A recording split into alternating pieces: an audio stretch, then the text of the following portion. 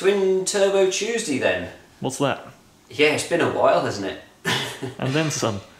So we thought we'd do a bit of a recap video. Obviously we've got them fitted up on this turnkey engine that we're building. Those that follow our workshop updates will have seen the last workshop update. Building this engine up for a guy called Kevin who's doing an off-roader, and I've borrowed it temporarily to hang the turbos off of for some photos and the purpose of this video. So a bit of a recap. Where did it all come about? I've got a P38 Range Rover that I off-road and use for towing, towing the Ford KA monster truck or mini monster truck around, and I wanted a bit more oomph. Lots of people have been out and done supercharger conversions on P38, so I want to be a bit different, and also I like turbos. I've had a few Jap cars in my life.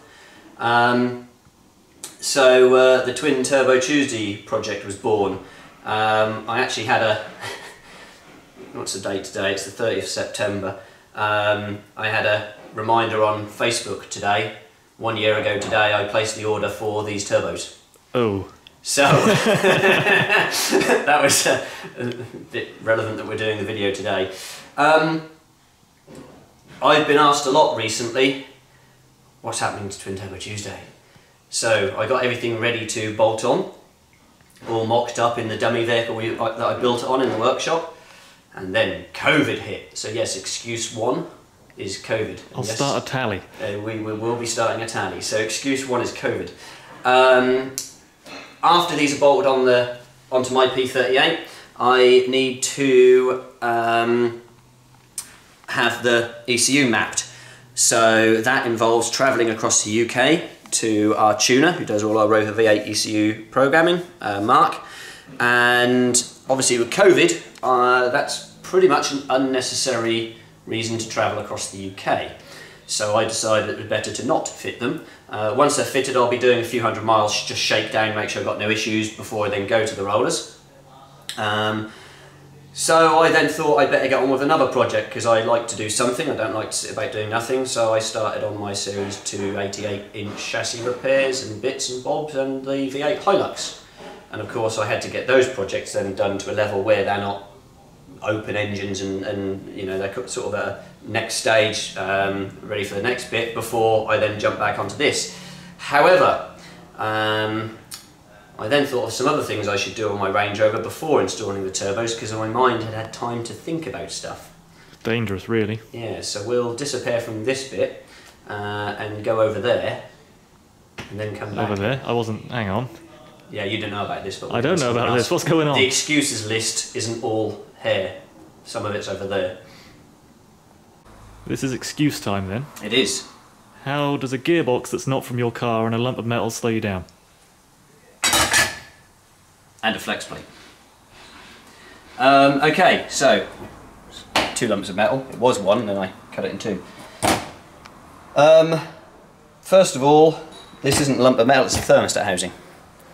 Those that follow us on Facebook or follow me on Instagram and things, the running temperature of a P38 Range Rover with the standard construction thermostat installed is about 95 degrees, mid-90s. I would like to reduce my datum, effectively, my thermostat temperature. There's lots of people out there that convert to Discovery 2 style thermostat housing, but it requires modifying the pipework because there's one less spout on the thermostat housing, and I decided I didn't want to do that. You can then run a cold climate Discovery 2 thermostat. I decided I didn't want to do that. Well, you would, wouldn't you? So is it cold climate or hot climate stat? I forget. Anyway, it reduces the temperature. Part of the whole turbo conversion for me has been retaining lots of functionality of the original car. So I want to retain the cruise control. There's question marks still over that, but it should be achievable. I want to retain air conditioning. I didn't want to have to hack parts of the car to pieces to achieve this. I wanted to do it as something that could be installed onto a car without having to modify the car heavily. And for me, I decided that doing a Discovery 2 thermostat housing, I think Freeland has been used as well, hasn't it? Possibly. They look similar. I didn't want to go down that route, so my idea was find a thermostat that has the secondary plate for the bypass shutoff, which is what this plate here is, that is available in different temperature ranges, which this one is. This is a 76.5 degree stat. So the lowest temperature that's available. There's 2 other steps up above this. And then design a thermostat housing that would fit around this, that has the original port configuration. I've done a CAD model of this now because I want to teach myself a bit of CAD as well, so it's a nice little project there. So hopefully there's now an animated spinning thing on the screen of that. And these are the 2 slugs of metal that I'll be using to machine that from. So this will be the base, which is this section here. That'll be nice and simple with a lip around it with a bolt pattern. And then the upper section, which will house the thermostat, will be made from this slug here. And yeah, but to achieve that and kind of figure it all out, I had to cut to pieces original thermostat. So you can see it's a secondary plate there, which when the thermostat opens, it shuts off the bypass here and ensures all water goes through the radiator from the top hose, whereas originally when the thermostat's closed, down here, no water goes through the radiator and everything goes through the bypass tube there. So that's excuse, what are we on there, 2? Yeah. Yes. Gearbox. So I don't have any issues with my gearbox, but my car has done 150,000 miles, and I won't be installing this prior to turbos, but knowing that it will be tuned on a dyno, and dyno runs as one of the harshest conditions because you're under extreme load and all RPMs really, all that you can achieve with an auto that has kicked down. I really want to put a rebuilt gearbox into the vehicle before it does a dyno run, so my plan is to rebuild this gearbox that I've got and then install it into the car prior to dyno running it. However, I will be fitting the turbos and at least doing those few hundred miles of shakedown testing of the turbos with my box in at present. But prior to going on the dyno, I want a fully reconditioned gearbox, because the worst thing would be to drive the hundreds of miles to get it tuned and then find out that I've got slip on, you know, 3rd gear on the clutch packs in the gearbox, and I then can't be tuned and I've got to come all the way back. And obviously if I'm installing a new gearbox, we always install new flex plates, but I've also sourced a heavy duty flex plate because I'm going to be putting additional torque and power through there, you know, maybe over the 300 horsepower mark, which is beyond where we've gone before. Why not? Belt and braces. Why not? Why not? So I think that finishes the excuses. Oh, thank God. Yeah. Let's go through and just recap on the engine. That's the excuses list then? Pretty much, yeah. So, not many, but some. But I'm pretty much, other than finishing that thermostat housing off, in a position where these can be refitted now. Really pleased with how this has turned out. It looks a lot wider than when it's hung off the side of an engine than it did when it is in an engine bay. Bit of a recap again, so there's a charge cooler to go on here, which then loops round to the intake plenum. And then we've got the MAF on here with air cleaner obviously, and this is the pipework for the recirc valve, which pipes up to obviously the charge side. Yeah, the ceramic coating to the exhaust manifolds has come out really nicely, really pleased with that. We've obviously got all the lambda ports in here for, what's this? So this is the offside lambda, near side lambda, and then I've got a lambda port down here for tuning for wideband. Everything's bracketed off, so this turbo here, which is coming fed from the driver's side manifold, is actually on a support bracket down here off of the engine mount. I actually clocked this turbo as well, so it's rotated round and made up a new bracket, which actually I've still got to paint for the actuator. Getting the preload on that exactly the same as the original one was quite interesting and fun. I quite enjoyed doing that little bracket there. I like brackets. We know someone else that likes brackets as well. Yeah, Project Binky likes brackets. We'll do an update on that, aren't we? Don't think... Probably. They're on the same time scale as you, I reckon. Yeah, more so. So, turbos here are Garrett GT 2560Rs, if I remember correctly. Common questions I'm getting asked at the moment. One is when. I've just explained why it's taken a while, and all good projects do take time because it's important to do them right rather than rush into them. Many projects, you know, you can end up with a car that you then can't drive because you're halfway through it, you can't get parts you need all of a sudden, or you know, it's not running right and you don't have the finances, or you can't get it booked in for tuning, etc.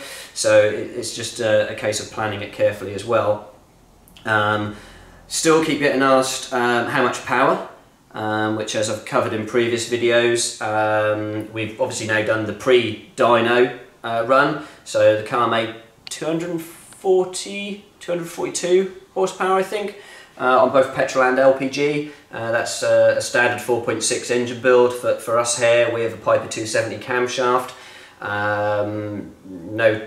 Nothing done on cylinder heads. No change to compression ratio. It's still 935:1 compression ratio. So I was happy with that result. The ECU's obviously been remapped to naturally aspirated spec.